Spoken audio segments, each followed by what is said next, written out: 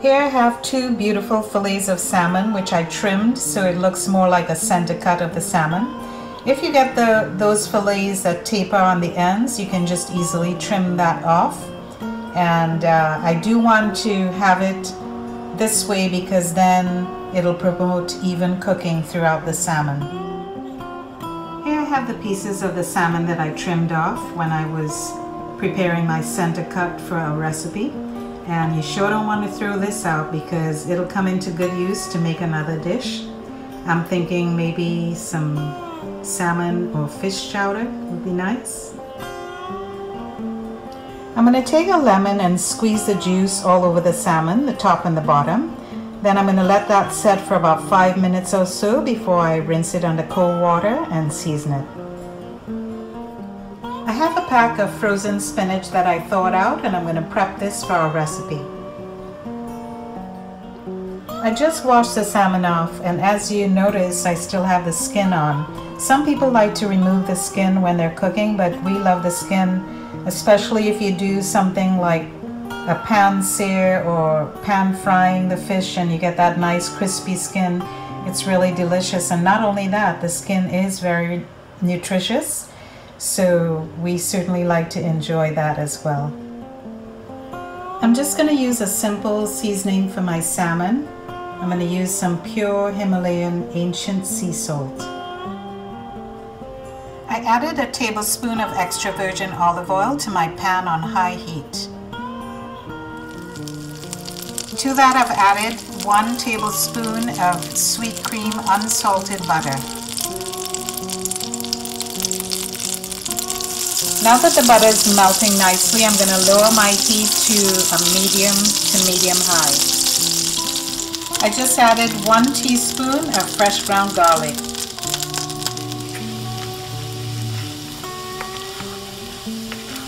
Now I'm going to add my spinach.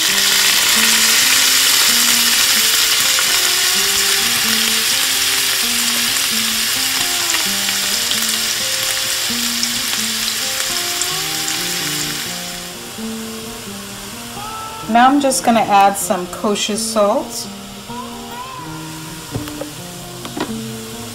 and some coarse ground black pepper to taste.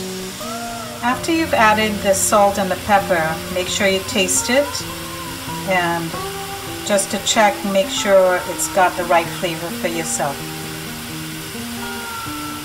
I'm only going to saute the spinach for maybe 2 or 3 minutes, because I do want to retain some of that nice green color. The longer you cook spinach, the darker it's going to get, like when you're cooking bhaji, and you get that kind of deep dark color. So I'm going to take this off in a few more seconds.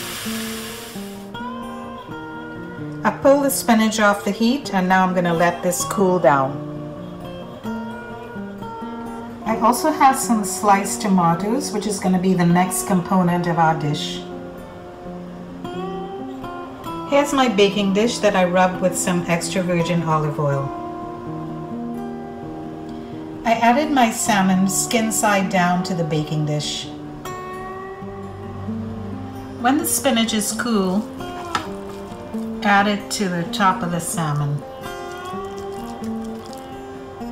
What I want to do is really kind of coat the whole salmon with the spinach. So try to divide it evenly, in equal portions I should say, between the 2 fillets or how many ever that you have, that you're doing.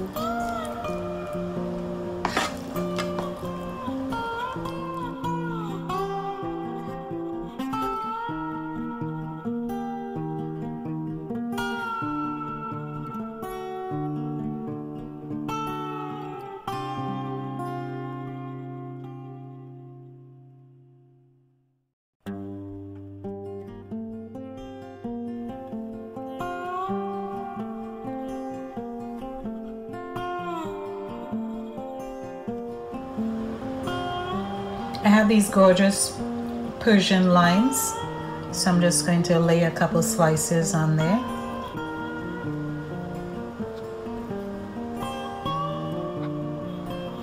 Now I'm just going to sprinkle on some of this great pink Himalayan sea salt.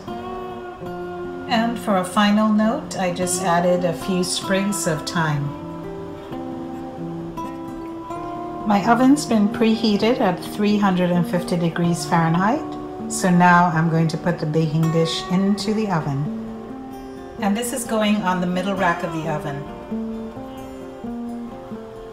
After 20 minutes, I took the fish out of the oven. Now I'm going to sprinkle on some panko seasoned breadcrumbs. And now it's back in the oven.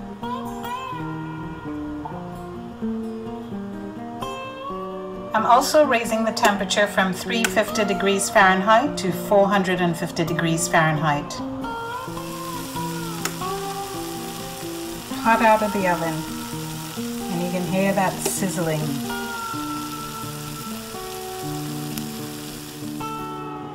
For a final garnish, I added some more fresh thyme and also some lime zest, and you would be amazed as soon as that hit that hot fish, the aromas were amazing.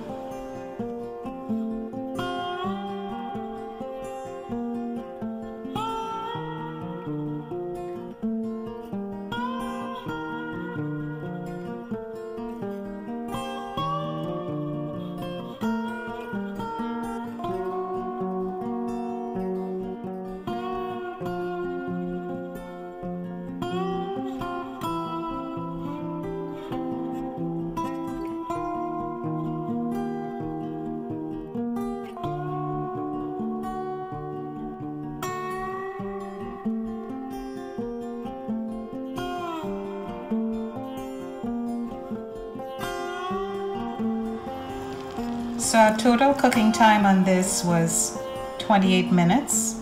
It was 20 minutes on 350 degrees Fahrenheit, and then about 8 more minutes on 450 degrees Fahrenheit.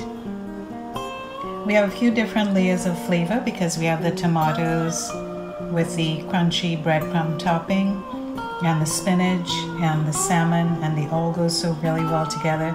And also that added little zing at the end with the lime zest and the fresh thyme. This is the salmon chowder I was telling you guys I was thinking of making out of the trimmings from the salmon. Be on the lookout for it, and I'll leave the link in the description box below for you guys.